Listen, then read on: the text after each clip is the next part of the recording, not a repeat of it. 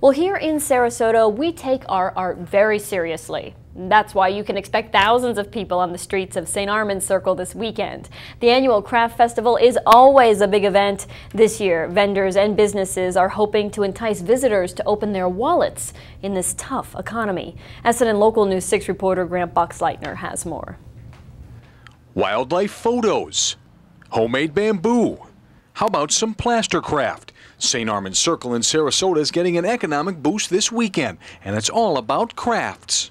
Crowds love the crafts and the arts. I mean, it really does well. It gets people outdoors as well. The Circle's 10th annual craft festival comes in June, a time when tourist traffic can sometimes taper off.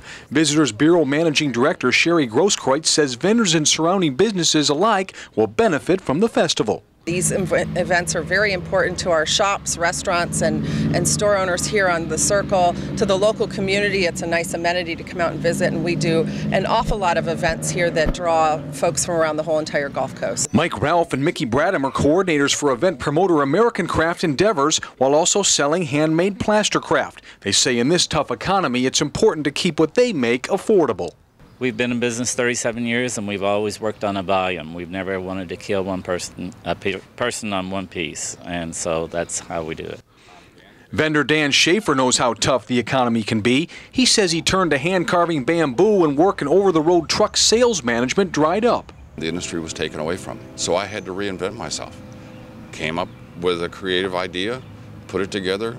Meanwhile, many St. Armands merchants plan to greet festival goers with a summer sidewalk sale, hoping to attract locals and in-state visitors. Most of our shows will attract up to 4,000 and 5,000 people coming out to walk the show. And while they're walking the show, they go into the stores also. They've got to eat while they're here, got to have something to drink. So, yeah, I mean, it helps everybody around. Reporting in Sarasota, Grant Boxleitner, SNN Local News 6. Almost looks like a real alligator there.